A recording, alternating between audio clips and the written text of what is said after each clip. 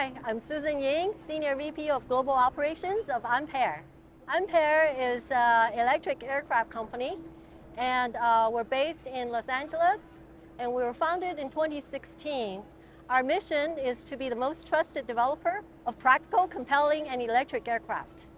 Our vision is to have a sustainable aviation that will be with electric airplanes that's flying cleaner, quieter, and more affordable. We're taking a very pragmatic approach. So rather than going in as building a complete clean sheet design of aircraft, we're starting from the core of the aircraft, in this case, the propulsion system. So we're developing a hybrid electric airplane, such as the one that's behind me. And with a hybrid electric airplane, you can reduce the risk of the range, for example, because of the battery energy density right now is not supporting a full electric airplane design. So as an example, a hybrid electric airplane like this, we came here from California all the way to Oshkosh, 1,880 miles on one charge. And so we're independent of the charging infrastructure because there's nowhere to charge between California and here. And so that's the risk of charging and infrastructure. Another one is that with a hybrid electric airplane, we're reducing the risk of regulatory changes because a lot of these new technologies, the standards for evaluation for the certification do not exist yet. And so our pragmatic approach is such that we can take the time to develop these new standards together with the regulators such as FAA and EASA. For this aircraft behind me, which is a hybrid electric vehicle, what we did was using the very basic KISS principle, keep it simple and safe. So in this principle, we basically kept the rear engine as the combustion engine, and the front engine we swap out as the electric engine. And so architecture is what we call independent parallel architecture. What the two engines are doing are totally independent of each other.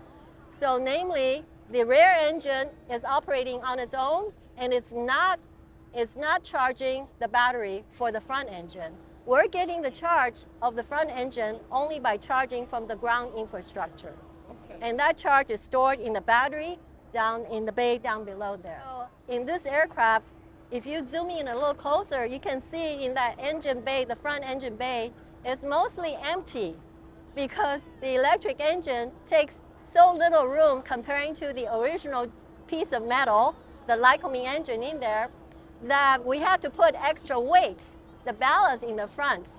So it's definitely not an optimized aircraft design. So if we make this a brand new design of an airplane, we obviously would take care of that void or that space to make it more optimized. The first launch product we have is an Eco Caravan. And in the Eco Caravan, the architecture we have is what we call integrated parallel architecture. As we know that Eco Caravan or Caravan has only one prop. So both the combustion engine and the electric engine operate on the same shaft. We have just announced an exclusive partnership for our Eco Caravan's combustion engine, and that is with the RED engine from Germany. That engine is a compression ignition engine, and it has a very good specific fuel consumption ratio comparing to the original engine of the Caravan, which is a PT6-27 or -34. And so the specific fuel consumption of that aircraft, the engine is good, and coupled with our electric engine driving the same shaft, we can save the fuel from anywhere between 50 to 70%. And so what that means is that the fuel consumption is drastically reduced, as well as the emission. And on top of that, because it's a SAF-compatible engine, namely we can put sustainable aviation fuel in that engine, and so we can make it almost 100% emission-free. So for the Eco Caravan, what we have, as I mentioned, is an integrated architecture. So in the integrated architecture, they both work together to generate the overall power. But the customer has the choice of doing the charge in flight versus on the ground. So for example, for some of our customers, for example, they would have to fly in the highlands and islands where there are lots of island hopping. And in hopping the islands, very often the turnaround time is 10 minutes or less than 10 minutes. So you're not going to have the chance to totally charge your battery in that 10 minutes. So what we have is a design such that allows the operator to operate in such kind of mission. Namely, you hop a few times and then you go back to your base airport to do the charging over there. And also, we allow you to do it totally in the air, where you can do the charging using the combustion engine. Obviously, when you do it that way, you won't get the same fuel savings as if you do the charging on the ground. But it allows you to overcome the risk from the infrastructure building in those operations. So the Eco Otter is normally powered by PT6-27-34 as well. So one operation could be that we just do a drop-in plug into from the Caravan into the Otter. Well, another one is that we have another parallel operation, namely we have a pod of the electric engine together with the battery in the same pod that's on the wing, in addition to the combustion engine. So that will be a distributed electric propulsion on the wing. So that is an independent parallel back to the same kind of architecture as this airplane. Because of the difference of the system architecture, the configuration of the airplane will be different. So in one case, you will have a drag and drop. That would make it the same twin engine aircraft. But in another case, where you will have the engine pod, the electric engine pod on the wing, that would make it sort of quad engine.